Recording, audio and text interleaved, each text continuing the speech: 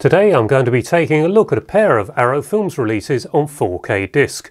They are Tremors and True Romance. John Perry at Mondo Celovec Movies rates Tremors very highly, and Clark Teddles down in Australia rates True Romance very highly.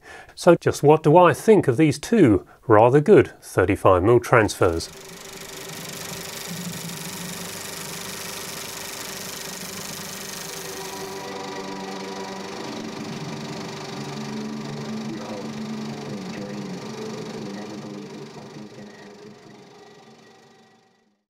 Tremors was directed by Ron Underwood and was released in 1989, might have been 1990 by the time it got to cinemas over here, but I always thought this film was a big success.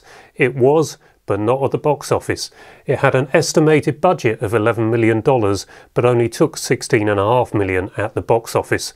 However, it was about this time that the VHS sales and rental market was really taking off, and this is why Tremors is regarded as a success and is remembered so well and so fondly. The film has a 1:85:1 aspect ratio, comes with 5.1 sound now, which I thought was excellent. But you'll also find the original Dolby Stereo and a 4.0 mix on this disc. It runs for 1 hour and 36 minutes. This was a 35mm shoot, so very good definition as you would expect. I found the colours a little muted in here. It looks slightly better on my television, so all our systems vary and that's something to bear in mind. But if you can possibly video project this one, you'll find it's just like watching a 35mm print in the home. It really is that good.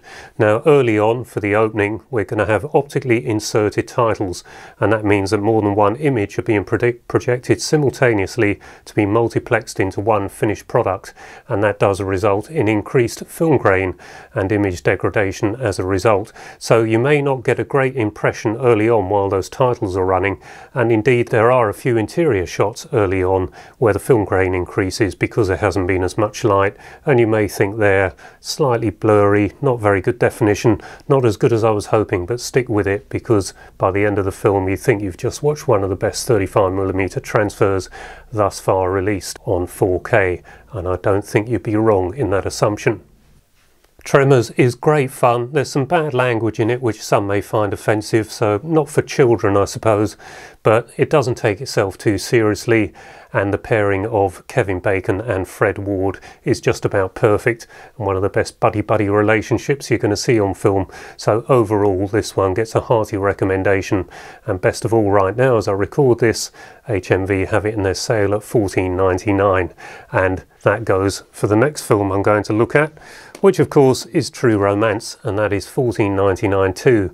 Now Tremors I felt I had to get because John at Mondo Celovec Movies was very enthusiastic about the image quality, and likewise True Romance, young Clark Teddles down in Australia was very enthusiastic about this, and he really cited the colours in this, and he's not wrong. The colours are extremely rich in this one, more so I found than in Tremors, but both are exceptionally good.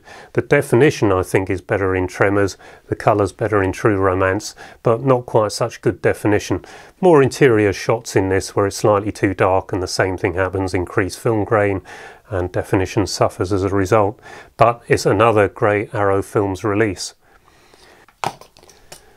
Now I remember when True Romance was released towards the end of 1993, and we just didn't have a chance to get to the cinema to see it, but thankfully in those days the National Film Theatre used to run the major releases shortly after they'd done their spells in the West End cinemas, and so a few months later, early in 1994, we were able to see this film, and my recollection is that it was getting a lot of recommendations and people really did like it. So it was a surprise to find that the estimated budget of $13 million was all it recouped at the worldwide box office. So it clearly didn't make a profit on its cinema rounds. Tony Scott was the director, and he does state in the extras on here, which I think many of these extras have been seen before on DVD or Blu-ray, but he does say in there that he hoped he managed to contain the violence, and even though it's violent and there's a lot of bad language, he hoped it was fun. Well, I can remember seeing the film being quite shocked by how violent it was. Shouldn't have been surprised really, because it was penned by Quentin Tarantino, who does find the violence a bit funnier than I do. But I've sort of grown to like this sort of thing a lot more in more recent years. I suppose we see so much of it now all the time that you do get used to it. But I really do not think And yes, I have reversed the artwork. I really do not think this one is suitable for youngsters. There's a lot of profanity in it, and some people really will find it quite offensive. But Christian Slater and Patricia Arquette are the main stars of the film, but there is such a cast in this. I suppose some of them were at the beginnings of their careers really, and not the world-beating stars that they are today. But Samuel L. Jackson makes an appearance in this. There's Dennis Hopper, Val Kilmer, who plays Elvis, you barely see him, Gary Oldman, Brad Pitt and Christopher Walken. But the mainstays are Christian Slater and Patricia Arquette, and they really are exceptional in the roles. You sort of root for them, you believe that they really are a couple, even though it's so over the top. But somehow it all works, and I do think this film is better today than when I saw it back in 1994. It has an aspect ratio of approximately 2.40 to 1. It came originally with Dolby Stereo sound, and that is on this disc, but you also get a 5.1 mix now too. I played that 5.1 sound and it sounded very good to me. And there are two versions of the film on this disc. The theatrical version runs for 1 hour and 59 minutes, and the so-called director's cut is 2 hours and 1 minute. Whichever one you watch, I'm sure you can have a good time with this, providing you don't mind a bit of violence, a bit of swearing, and a jolly good time all round. I watch the theatrical cut as I usually do, because I'm not really into these longer versions that come about later. I want to see it as it was in the cinema, and so maybe I'll watch the director's cut next time around. I really enjoyed it. As I said, I think it plays better today than it did when it was new, and it's another one I'd recommend to anyone that doesn't mind a bit of violence and quite a bit of profanity. So both of these releases from Arrow Films are highly recommended. As I say, there's swearing in them, bit too much violence perhaps in True Romance, but I think we're all getting used to that sort of thing now. So if you can get them at $14.99, £15, then I think they're going to be great additions to your ever-growing 4K collection and your ever-diminishing wallet.